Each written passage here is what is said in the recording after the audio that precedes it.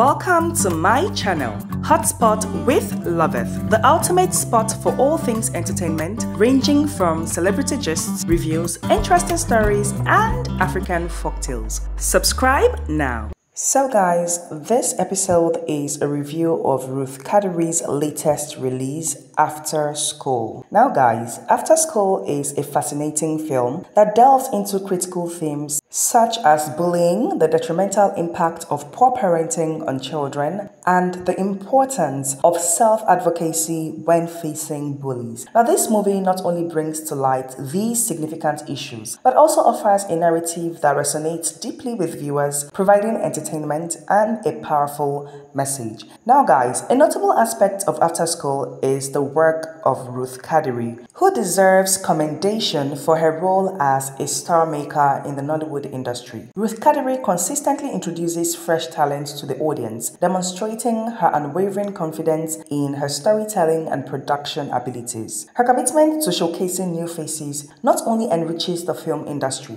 but also reflects her belief in nurturing and presenting new actors to the world. This quality of continually bringing fresh talent to the fore is a testament to her dedication and passion for her craft. Now, Ruth Kadiri's influence and vision are clearly evident in After School, making it a must-watch for anyone interested in compelling narratives that tackle real-life issues while also appreciating the vibrant and evolving landscape of Nollywood cinema. Now, After School, the movie, is a high school drama that introduces us to Alex, a boy renowned for his exceptional intelligence in class. Initially, it seems as though Alex's story will be the central focus of the film. However, the story shifts to explore the dynamics within the Kalu's family.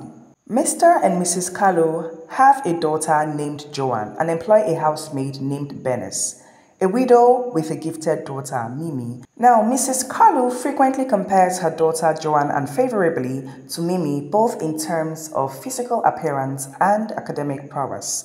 This constant comparison breeds a deep-seated resentment in Joanne towards Mimi. Both Mimi and Joanne are in their final year of high school, albeit in different schools.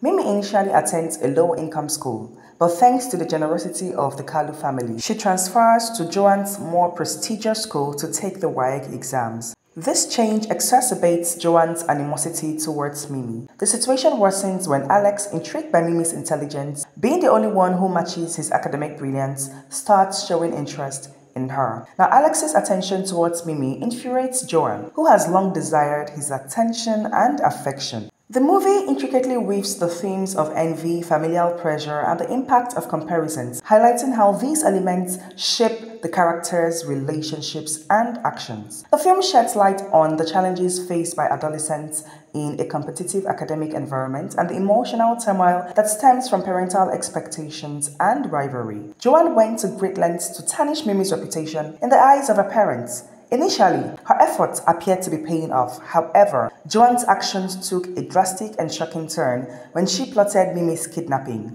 Mimi went missing for days, causing significant concern.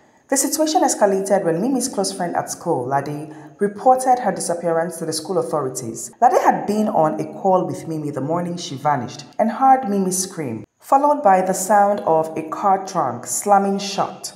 This alarming incident led Lade to suspect that something terrible had happened to Mimi, prompting her to take action by informing the school about the troubling events. Lade reported Joanne as the prime suspect, mentioning that Joanne had always bullied Mimi. In an attempt to deflect blame, Joanne tried to frame Lade by using a video she had recorded of Lade expressing jealousy towards Mimi during a vulnerable moment. However, Joanne's deceit unraveled when her phone kept ringing during the interrogation.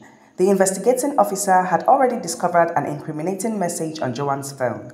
As a result, the truth came to light. Mimi was found safe and Joanne was arrested.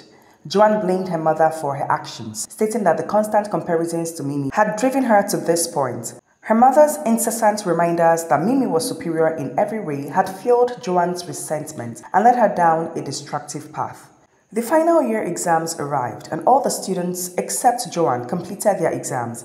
It is implied that Joanne remained detained, likely in a juvenile prison. Now guys, After School is indeed a captivating film, but it leaves some aspects undeveloped. Now, one notable shortcoming is the film's treatment of Joanne's singing talent, which was highlighted particularly during her moments of deep sadness. Now, this element of her character, which had the potential to add depth and dimension to her story, was not explored further. In my opinion, this was a missed opportunity. Now, this missed opportunity to delve into Joanne's musical abilities could have provided a richer, more nuanced understanding of her character, and most importantly, added depth and complexity to her character. Now, had Ruth Kadiri delved deeper into Joanne's musical abilities, it could have provided a meaningful counterbalance to her negative actions. For instance, this could have served as a redemptive arc for her character, offering a glimmer of hope amidst her struggles. By so doing, the movie could have delivered a more profound message about the destructive nature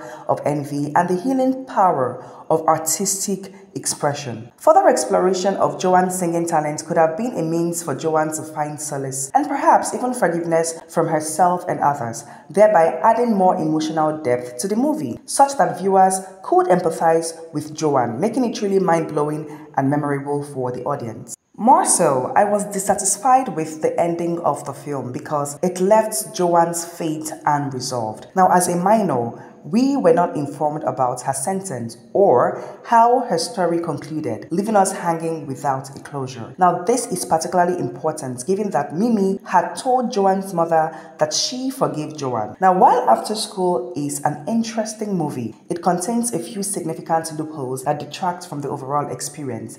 These unresolved elements and missed opportunities in the narrative impacted the film's effectiveness, and due to these shortcomings, I would rate the movie a 6 out of 10.